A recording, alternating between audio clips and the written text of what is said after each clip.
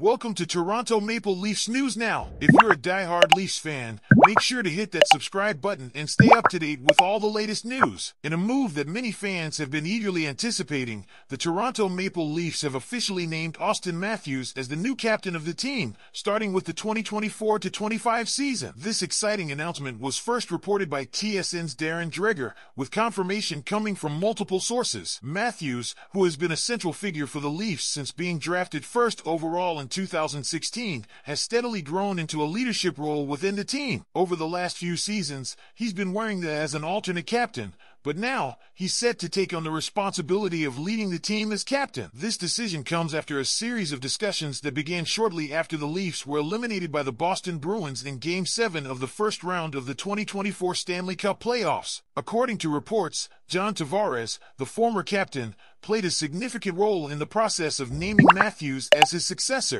Tavares' involvement highlights the respect and trust the team has in Matthews' ability to lead. For many fans, this announcement isn't a surprise. Matthews has been the face of the franchise for years, and with his incredible on-ice performances, it was only a matter of time before he was given the honor of wearing the C. His recent season was one for the history books, as he scored an astonishing 69 goals and added 38 assists, totaling 107 points in just 81 games. His goal-scoring feat ties him with Mario Lemieux's 1996 season, making it one of the most remarkable performances in decades. As Matthews steps into this new role, he'll be looking to continue his dominance on the ice while guiding the Leafs toward their ultimate goal, a Stanley Cup victory. His leadership will be crucial as the team navigates the challenges of the upcoming season, and with his recent contract extension, Matthews is committed to bringing success to Toronto. Leafs Nation, what are your thoughts on Auston Matthews becoming the new captain? Do you think he's the right choice to lead the team? Let us know your opinions in the comments below.